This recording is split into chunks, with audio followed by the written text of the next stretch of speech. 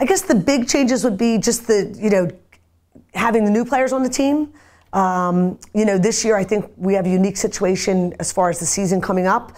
We're going to play University of Colorado as our opening game in February. Our non-traditional season's a little bit later. What we normally do is a handful of practices, and then we scrimmage. The past couple of years we've been scrimmaging Chestnut Hill College.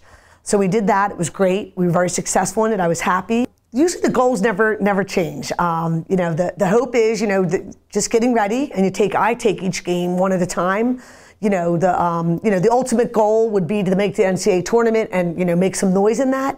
The primary goal when we initially start out is we want to be able to make the playoffs in the CSAC and then also be in that championship game, which in turn would give you that automatic game in the NCAA tournament. The fall we were on the field from mid-September through mid-October, so I thought we were pretty productive. One of the big things is we want to stay healthy, so we were relatively healthy. We had an opportunity to compete, did a day with the alumni and an inter-squad scrimmage, and then we went down to Baltimore and participated in a fall ball tournament down there. Well, every year there's going to be some changes just because your seniors from last year graduate and your freshmen, and we had 2 transfers coming in the fall. So yeah, we're going to have to replace some of those guys that were a big part of our success. So, one guy or 2 guys is not going to replace that group. We need our entire class, our new players to step in, and we need the guys that are returning to kind of step up and take on new roles and really assume the leadership of our program. So I would say our goals each year are going to be relatively the same.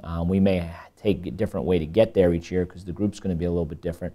But I would say it's to compete at the highest levels of Division III college lacrosse. It's to be a really well-balanced team offensively and defensively, and to really obviously appreciate the opportunity that we have to compete at a very high level each day. Well, our preseason is over now. We started in September and we finished in October. We had 15 days, and luckily the weather was great, so that was a good thing. And the girls worked hard. They really came up and they practiced, and they did everything we asked them to do, and they gave everything. They gave it their best. And we lost one senior last year. We lost Jen, but we had 9 freshmen coming in, so that was the big difference right now. We had a large freshman class that came to Cabrini, so we had a lot of girls that we had to look at.